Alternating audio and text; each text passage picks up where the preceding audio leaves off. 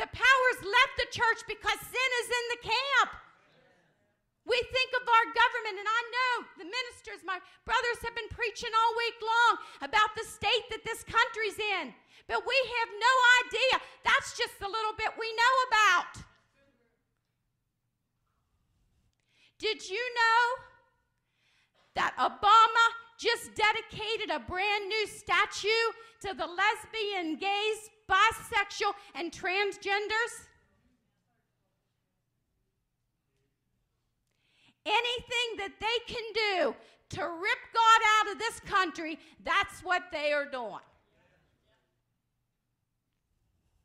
The latest Gallup poll tells us that 10% of D.C. is now claiming to be either lesbian, gay, bisexual, or transgender. The new poll that's just come out says 1 in 17 in Washington will end up being a part of some crime. That's sad. And then we think our country can go on like this? We can't continue to shake our fist in the face of God and expect him to just let us slide by. That's what's wrong with us. We're spoiled in America. ISIS would be no problem if this country got back to God. God would take care of this country. You read your Old Testament. It wasn't who had the most people fighting. It wasn't fancy weapons. It was whose side God was on, and he fought the battles for them. But we can't have it both ways. We can't say, God, take care of our country, and then blaspheme him. Our country is in bad shape. But sadder than that is the fact that the church is in bad shape. I read a report several years ago. At one of our ministers' conventions, the hotels reported that they had the biggest sales in pornography movies during that time. Where's our power? That's exactly what's happening to our power. The Bible says that we should know those that labor among us. You want to know what's happening? We're kicking the Holy Ghost out of the door. And the Holy Ghost, one of the gifts of the Spirit, is discernment of the spirits. I'm telling you what, when we are ministers of the gospel, we better have discernment of spirits. We better know when a wolf comes through those doors in sheep clothing. Church is in sad shape. It really, really is. Sad, sad shape. We have fancy names for things nowadays. It's a woman's choice. It's not a woman's choice. It's murder. Call it by the right name. It is murder. Jesus. We have what they call sipping saints. I'm here to tell you something. There's no such thing as a sipping saint. The President of the United States, in making a statement about the latest terrorist attack in Turkey, made this statement. He said, "We will stop hate crimes." You know why he said that? He wasn't saying that against ISIS. He was saying that because he wants to say that Christians hate homosexuals and hate sinners, and he wants to put the blame somehow back on the Christian. And I'm telling you right now, I don't hate the homosexual. I don't hate the lesbian. I don't hate the sinner. I love them. But I'm telling you what, I sure do not agree with the sin they're in. And I'm not about to stand up here and say, oh, pat you on the back and say, God loves you. I want to tell you something. God does love you, but there's one thing that matches God's love, and that's the wrath of God. And America is about ready to experience that wrath. Sad to say, but it's the truth. No hunger in the church. I want to tell you something. If I could somehow take my mind, take my head and put it on some young Christians today and let them see what they're missing out on. Let them begin to see, like a DVD player, some of the services that I've experienced down through the years. I want to tell you something. Maybe it would spark a little bit of hunger in their hearts. You might be happy sitting with a little dabble, do you, and a little bit of sermonette and singing a couple songs. But I'm telling you what, I was born in the fire, and I'm never going to be happy just in the smoke.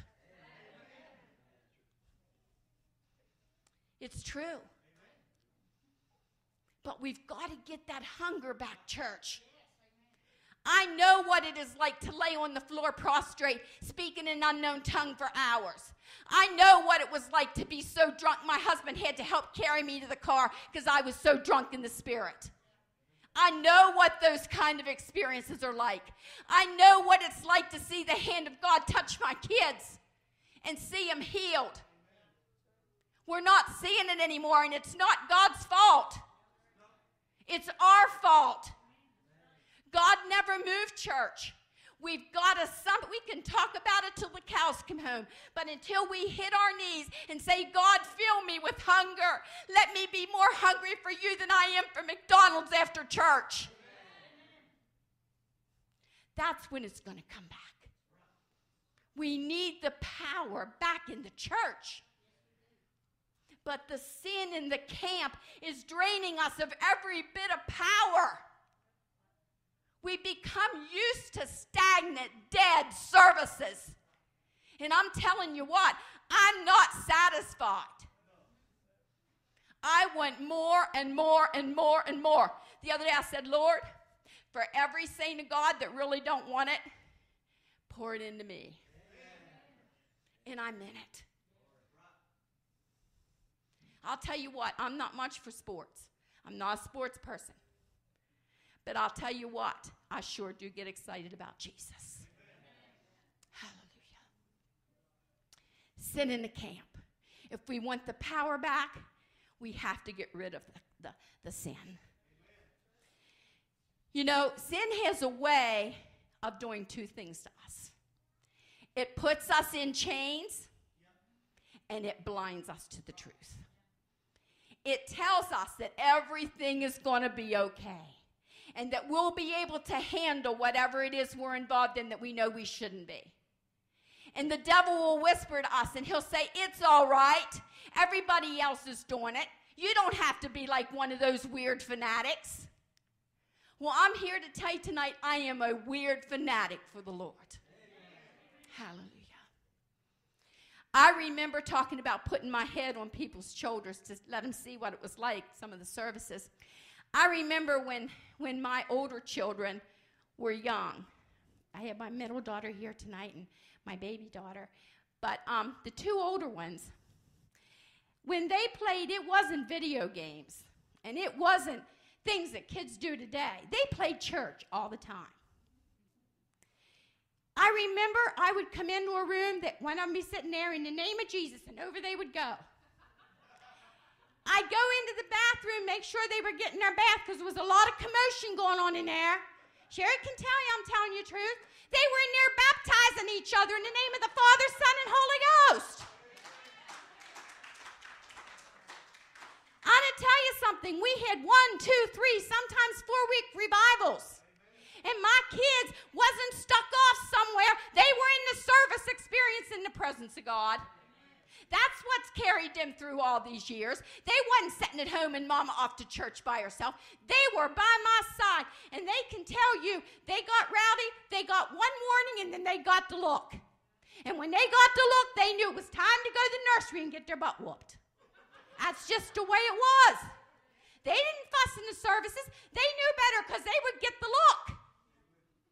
And that's the way it was. It was natural to them. It was just as natural as taking a bath or eating a meal. That's all they knew. But I was young, and I went to the pastor. I said, Pastor, do you think my kids are blaspheming? And he laughed. He said, no, that's just all those kids know, and it's getting down there deep. And that's what they act out when they're playing. But it's what's carried them through the years. Hallelujah. I remember the little church in Orbazonia that we would go to, and Brother Peck can probably remember this. They had pews there. It was the funniest pews I had ever seen. You could take the back and pull them over, and then it would become the seat. It was awesome for kids. I'd take my kids to revival, and they would fall asleep, and I'd just turn the seat over and lay them on the seat right in front of me. And that's where they slept many a nights. Didn't hurt them one bit. It was getting down deep in there. Amen. We wouldn't want to offend anybody today. I'm telling you what, the favorite scripture of most people used to be John 3:16. I remember when I was in school, they would come with these little testaments, and if you could quote that Bible verse, you got a free little testament. And it was the most people knew it by heart from the time you were a little kid. Now, all people want to quote is, "Don't judge me. Just not, lest you be judged." Well, I'm here to burst your bubble a little bit tonight.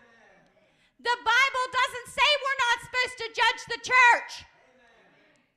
The Bible says we're not supposed to judge the world. But you read 1 Corinthians chapter 5 when you get home, and you'll see. And by your fruits you shall know them. And I want to tell you, like I said a few minutes ago, if a preacher don't tell them, how they ever going to find out? And people say, "Oh, church isn't a place for politics." Somebody might get offended. Somebody might like Hillary, and you're standing up there running her down. Well, I look at it like this. I don't have to be, like the pastor said, politically correct, but I have to be Bible correct. Hallelujah. The blood does not cover sin. The blood washes sin away. There is a difference, church. There's a difference. And I know sometimes people struggle, but I'm here to tell you tonight, we need to get deliverance back in church.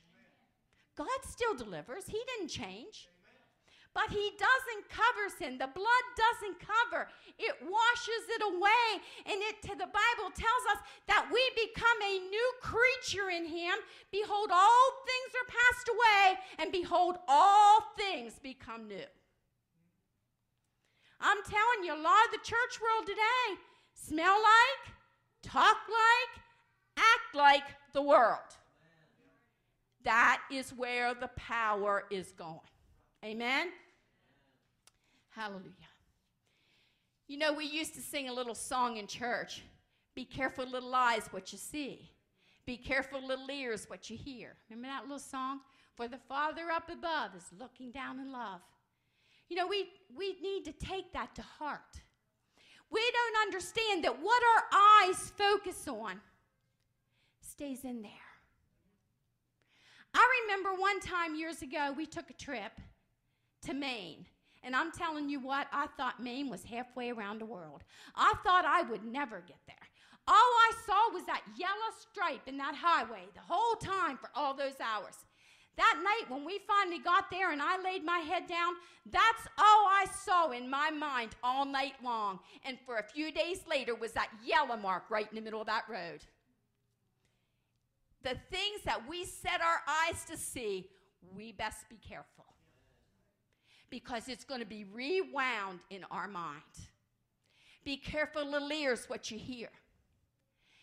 You know, so many times we think things are so innocent, but the devil can use them. I remember when I worked for Dr. Daly in the office, I had no choice of what music they had on. I was just a worker there. They played country music in there all the time. And I didn't realize it, but it was getting in my mind. I didn't realize it. I wasn't trying to concentrate on the words of those songs, but it was getting in there. One day I came home and I was humming something and I thought, what in the world? And it was fancy, Don't Let Me Down. And I thought, what in the world and where did that come from? It's because I was sitting in there and listening to that and it was going into my mind. And you might say, oh, little country music won't hurt you. Oh, little rock music won't hurt you. Well, I want to tell you something. It might not send you to hell, but it's gonna